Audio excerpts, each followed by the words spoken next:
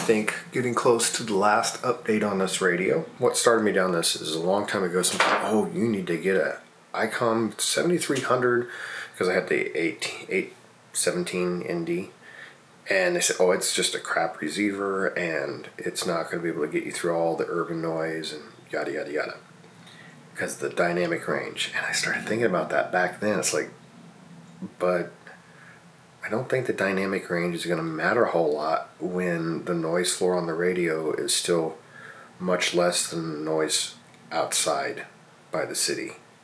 It doesn't.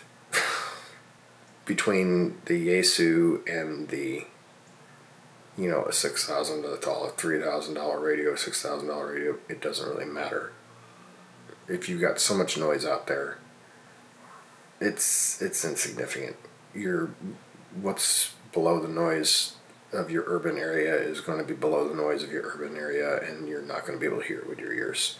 So what do you get when you get a nicer radio? For example, I've got the FT891, and I've been using that one for a couple years now. It's actually got some pretty acceptable filter adjustments built in. You can go any width. You can adjust the width just fine for CW, for single sideband. It has a very feasible notch filter. It has a contour filter, and it actually does okay, but it is kind of cumbersome to move around that little menu. The noise blanker on it is total garbage. It's not going to get anything out, and it literally just turns the audio off and on, and it sounds like it actually turns the audio off and on for everything you're hearing.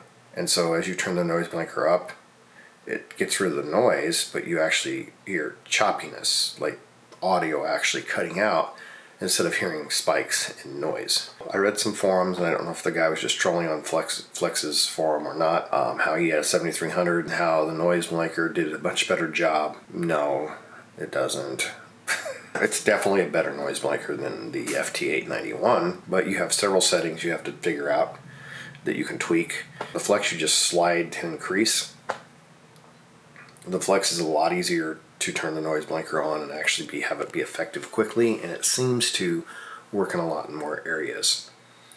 What I'm discovering is I have the MFJ 1026 noise canceller, and it's an absolute must if you have an FT891, and it would be a must from what I've experienced so far, even with the 7300.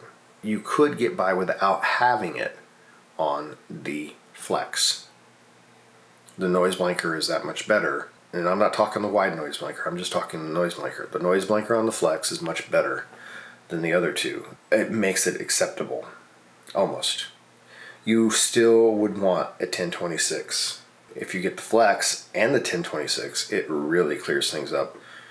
Again, when I say really clears things up, you're still in an urban environment and it still sounds like garbage, but it's a lot better.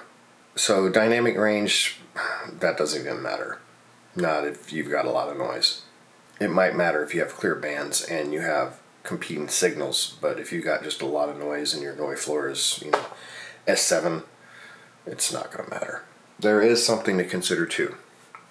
I don't find a contour filter on the 7300. The contour filter is pretty nice. I have found there's a lot of times that has made the FT891 pull things to where I can actually hear what the person's saying a lot better. I usually will cut it down to like 2200 wide, and then I'll use the contour filter, and depending on who's talking, I'll actually slide the contour filter back and forth to help clear their voice up and bring it out. So that contour filter is pretty good. As far as I can tell, the 7300 does not have it. That's a Yaesu thing. The Flex does not have it. However, you can use the tracking notch filter on the Flex, and you can set the width and you can set the depth, and you can slide that back and forth, and it works very similar to the contour filter. I don't think it's quite as good because it's still going to come down more in a notch, even if you do it shallow, whereas the contour is more like this. But it's pretty close. The wide noise blanker on the Flex doesn't seem to help me. However, since I got all my grounding taken care of, I do have less noise. I still have an F7, but I don't have that occurrences of those really hard jagged noises. I can't think of what you call them, but take care of making sure you have a good RF ground. Let's go ahead and try to do some comparisons. I'm first going to actually skip to the 7300 because I have to return this to the fellow I borrowed it from today. So let's go ahead and get started. First, I want to say this radio is literally what everybody says it is. This is actually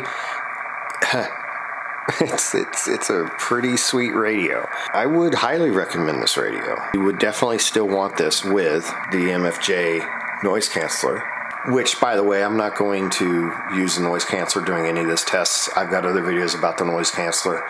I'm just going to compare radios based on their own merits, using the same antenna and this switch up here. Alright, so here we are on 14 meters. I've got a frequency tuned in. The noise blanker is actually on. This is without it. And as you can see on this kind of noise, it doesn't do anything. You have to deal with these little settings. And I've already gone through all these, and it can't do anything about them. However, let's go ahead and go to the Flex.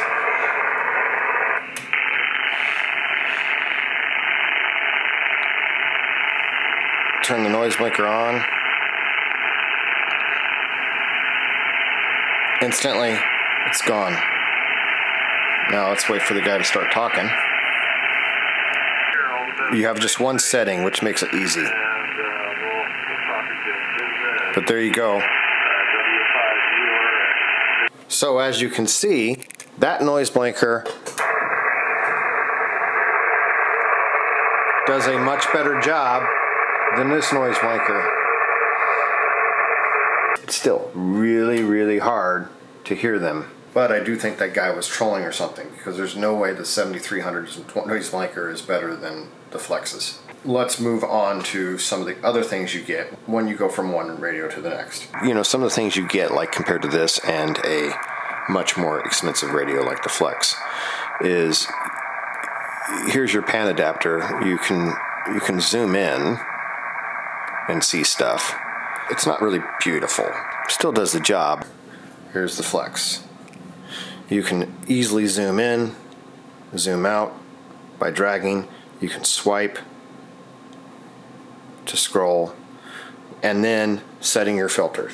It seems that the ICOM has some pretty good settings on that. So when you go into your filter settings, you have two wheels. What you're going to hear in the orange is what you're going to hear. So I just basically turn that filter down to like that.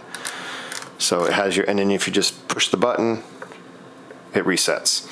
And then you have three different widths you can have as defaults. Over here, you have 8 defaults as opposed to 3. And then for sizing your filter, you take your knobs and you just go like so. And there's your filter. I mean, that is slick. That is really, really slick. Do not have a contour filter on the 7300, but you can do a notch filter. And what you do is you make that notch filter a little wider, and then you can move it. You can drag it if you're on your computer, or if you're on here and you make it a little wider, then you can grab it with your finger. So here we've got a little bit of, I'm using this as a contour. I've got the width is 2100, and this is also at 2100 for the width of the filter. And other than me adding the contour and the noise blanker, you'll be able to hear the difference between the two radios. I do have the noise blanker on the 7300. Now, don't worry about his voice. You can adjust that with an EQ. I'm referring to the noise in the background. Listen to the noise in the background. Now switch over to here.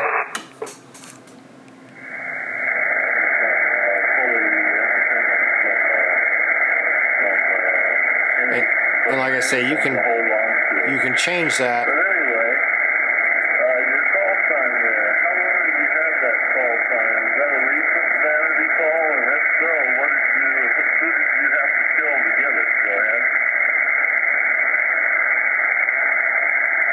Don't worry about comparing speakers. This is comparing speakers. They're going to sound different. You can tweak them. My point was, you can get rid of the noise with the noise blanker on the Flex. You cannot with the 7300. The interface on the Flex, although I have to say the Maestro's got some bugs. If you're using your computer, you won't even see those bugs, I don't think. I do think they'll eventually have them worked out. They are not hardware issues, they are bugs. Long story short, if you got a lot of noise and you're on a budget, and you want a radio that has a pan adapter stuff, I would go with the 7300 and get the MFJ noise canceller. If you have the money, and this interface on the Flex it runs circles around it. If you have the money, the Flex is better, obviously. The noise blanker is better on the Flex than the 7300, regardless of what that guy posted on the Flex forums. So here's my final thoughts. The Flex, you're going to get a much nicer interface. There is no comparison between that and a radio like the Yaesu or the ICOM. The interface just is very, very intuitive, I think. There's not a lot of buttons. I'm visually impaired. I can see it actually pretty well, even without my contacts in. And it's, for the most part, fairly easy. There's sometimes the touchscreen doesn't work the way I would like. I did try some of these stylus things off Amazon. They work like crap. So, I don't know. Maybe if you could find a nice stylus, that would be one thing. But for the most part, the touchscreen works. And when you consider that you don't even have those same touch features on the ICOM, you're still a step up. What do you get when you get a nice radio? Basically, with a lot of the QRM noise, like I say, transformers, plasma TVs, all that kind of stuff, you're going to want a noise canceller like the MFJ, regardless if you have the Flex, the 817, the FT891, the ICOM 7300, the 7600. The MFJ 1026 noise canceller really makes a huge difference. You will also need a receive antenna for that as well, so that's something to be aware of. So you're going to be talking probably about, $300 or $400 with for that whole setup, depending on how you go with it. And for radios, the pan adapter is obviously the 7300 is much nicer than like the 891. But I don't think I'd want a 7300 in my car, and really the 891 was designed for mobile. It's much smaller. It has the head that can come off. 7300 is a bit big. But for home use and price-wise, the 7300 actually is a really good radio. If you've got a lot of QRM, you could go with that. You could go with the MFJ noise canceller and then focus on your antenna solution, and that's probably going to be the best you're going to get. You're not going to... It's anything else is going to be futile. The Flex does help. Obviously, like you saw me get rid of the noise with the noise blanker that I can't get rid of with the 7300. But as I mentioned previously, the MFJ noise canceller takes out most of that anyway. Once I've canceled out with the MFJ noise canceller, the Flex has very little work to do with this noise blanker. If I turn that on, it can clear it up a little more, but the noise canceller from the MFJ has already done the job. The only advantage is that sometimes I'm lazy now, and if I don't want to use the MFJ, I can just hit the noise blanker and not have to tune it continually. The advantage with the Flex now is, of course, I can just put the noise blanker on, and for the most part, everything clears up. And then if I need to get it better, I can then phase with my MFJ noise canceller. Whereas before, I was always having to adjust the phase anywhere I went up and down the band just to see what I could hear. So that's nice. But you can do it with that noise canceller and any radio. You're going to pretty much get the same results. The contour is nice. It doesn't appear that the ICOM has that. So that actually is a feature that maybe it has it. It does have a notch filter, but that notch filter is a hard notch. It just cuts it out. It's not a contour. And so that could be a downside for the ICOM, but I think for the most part you'd be happy. If it's a radio that has the features you want, if it has the display you want, if it has the controls you want, if it does what you want it to do, the only features you're going to really gain is how well are the filters working for you, and how good is the noise blanker. And like I said, add the MFJ noise canceller. That takes care of anybody's noise blanker. The noise canceller from MFJ is pretty much going to clear up everything for you by comparison. At least that's what I have found. That is my review of my adventure of buying this radio. The interface just rocks. I love it. I don't even have to think about it. It just came naturally. Again, you're not overstimulated with a bunch of buttons, but it's got just the right amount. You don't have to hunt and find with the little screen and you click on stuff and nothing works. Everywhere you expect things to work, it just works. As far as how it works, like I say, like excluding the bugs. From a customer standpoint, support standpoint, I think Flex rocks. And I think, yes, I'm keeping the radio. Would I recommend the radio? If you got $5,000, yes, I would recommend the radio. But no, I wouldn't. You don't need it. I would recommend to every person, and they don't need to be drooling over the $5,000 radio. Again, something like the 7300, or if you want something as fancy as the 76, but you can get the 7300 and maybe then go with that new 2 meter, 70 centimeter, and 2 gigahertz or 1.2 gigahertz VHF, UHF rig they have and put them on top. That would be a sweet combination. And there you're going to have maybe about $3,000 total, and you've got every band. That with the noise canceling and some really good antennas, honestly, you'll be able to hear pretty much anything that I'll ever be able to hear with this Flex. Focus on your antennas. Focus on what you can hear. And as long as you have minuscule filtering like even the FT891, you're going to be fine.